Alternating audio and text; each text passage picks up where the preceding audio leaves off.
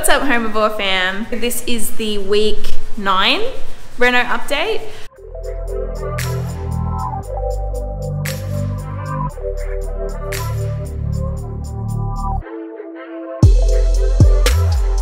It's getting on a little bit later this week just because we had a lot happening, and I wanted to show you guys once the plaster was finished, which it is. It just needs to be sanded. They're going to do tomorrow, but you won't be able to see the sanding, so I can film that today. It's Sunday apparently, and we're in here doing some stuff that we need to do before the sanding happens, so I'll time lapse a bit of that. But thank you so much for being here, and let's get into today's video. Okay guys, so this is this week's update. I thought I would swing the camera around and show you guys everything because the plastering is now finished and they're going to be coming to sand tomorrow. And this is what we're working with. So here's our square set window. It's hard to see, but this stuff here, it's actually called tear away because haha, they tear it away. And they've square set this whole window. All the ceilings are squared up.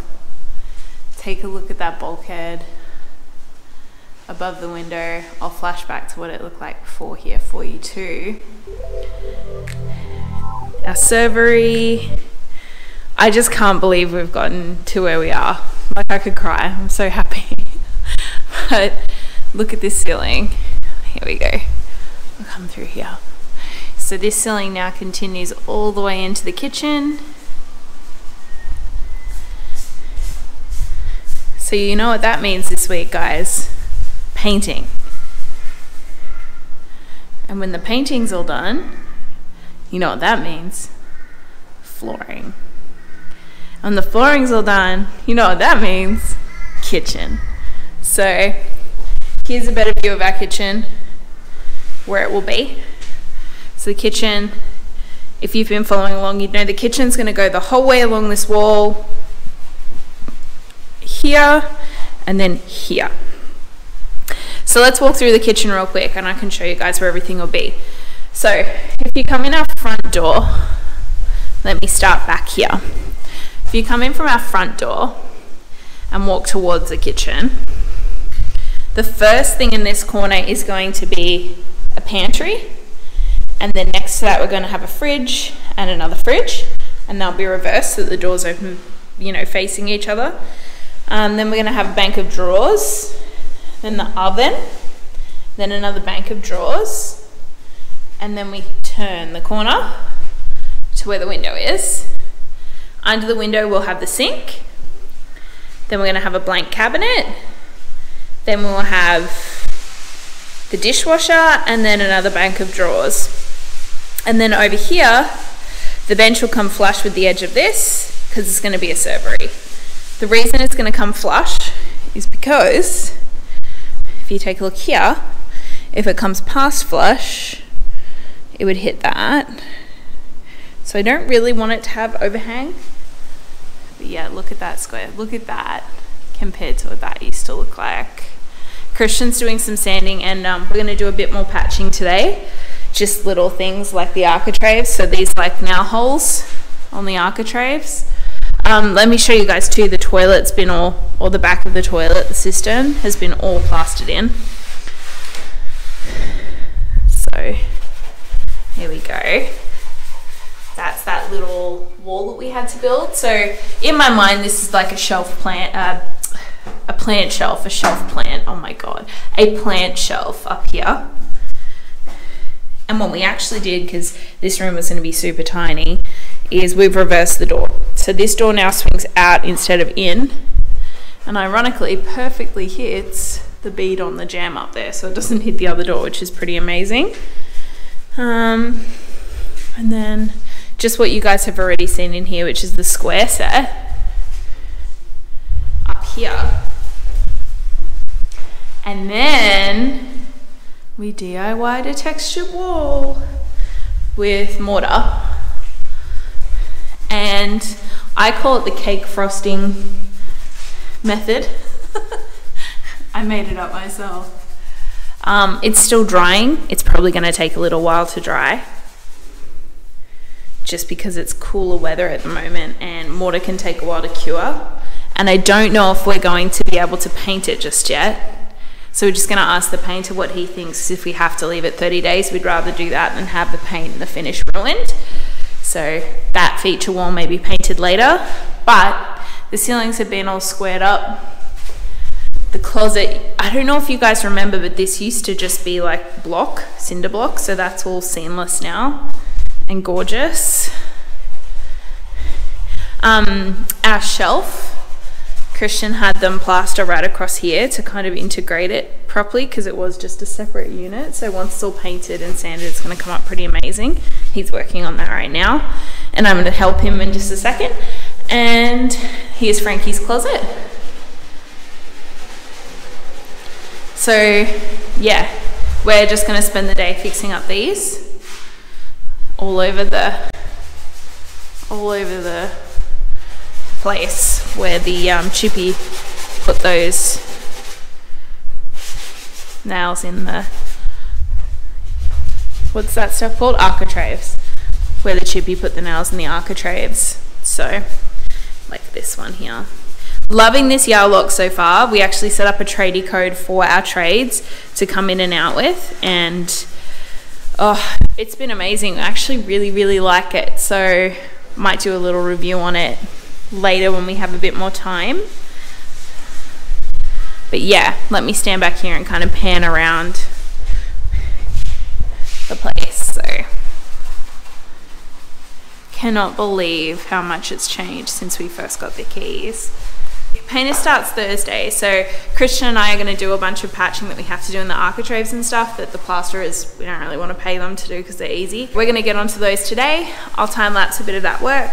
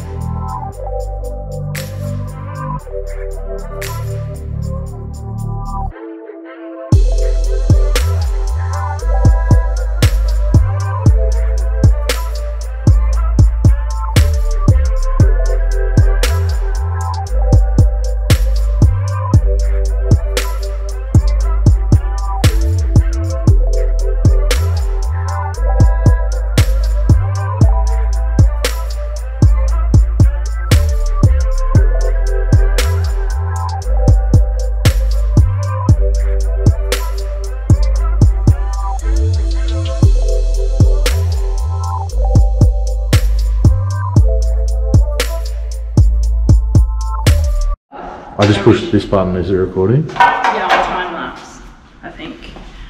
Okay, for patching. This is a demo. Little demo. How to fill a hole. Christian, they know how to fill a hole. Just patching the architraves right now, because obviously they had to be nailed in. And less is more, I suppose, with this part, but in the corners, I don't know if you guys can see, and I'll show you me patching one. But these corners, they're slightly off because our walls aren't perfectly straight, and you guys know that they're block and render. So basically, we have to fill them as best we can, where when we sand them, they'll come up smooth. So they've kind of got to be feathered on whichever side isn't proud. The side that is proud is not feathered. So this one's done. I'm just going to fill these screw holes real quick. Christian's the patching king on this job. He's definitely done the most out of all of us, apart from obviously the plasterers, which are guns in their own right. I'd also like to tell you all that I am not a confident ladder climber. So bad at ladders, like, I don't know, I'm not good with heights. I feel like I have vertigo or something, but Christian just makes fun of me and says that I'm just, you know, stupid. Can't stand on the ladder, but I swear I have a problem. There's a medical problem, and he should feel bad for making fun of me. So this corner is actually not too bad now that I've said that to you guys.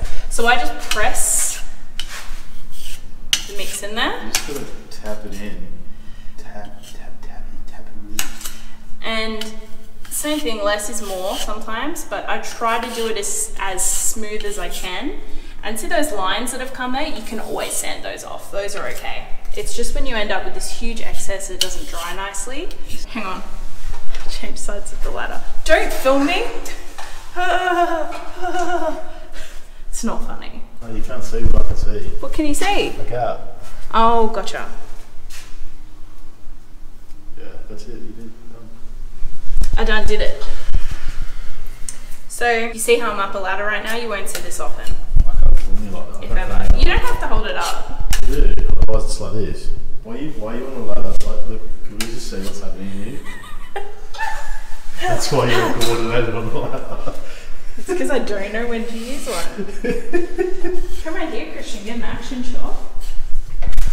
Ooh. You don't have to scrape so hard. I don't scrape hard, I just scrape flat, alright?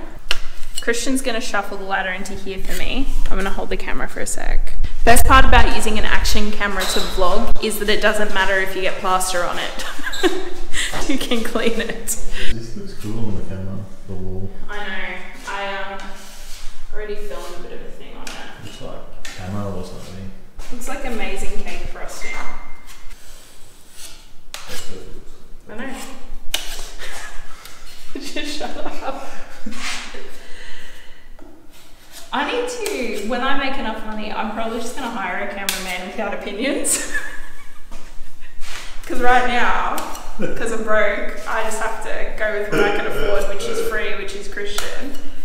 Guys, comment down below if this camera work is jacked.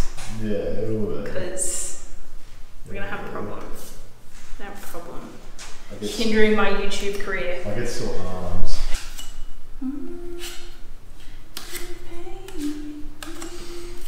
I even turned the music off to film, guys, which is good because last time we didn't and I got a copyright. You know, sometimes when we film, the whole thing's like a blooper. It's like wonky or... Guys, our plaster has been here so much that when our 2-year-old came yesterday, she asked where Maddie was. It's our plasterer. Every time she comes, he's here. Also, I'm shocked she remembered his name. Hilarious. Ready? Shut up.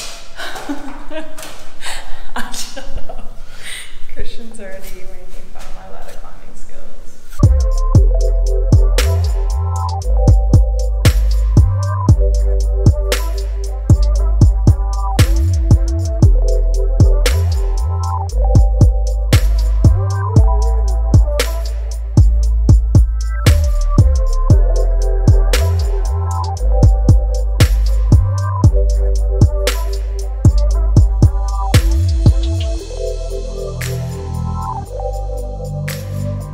Hey guys, thank you so much for watching this week's Reno update. Please like and subscribe and all that good stuff. Follow me on Instagram, I put a bunch of stuff in stories, and thank you so much for being here this week.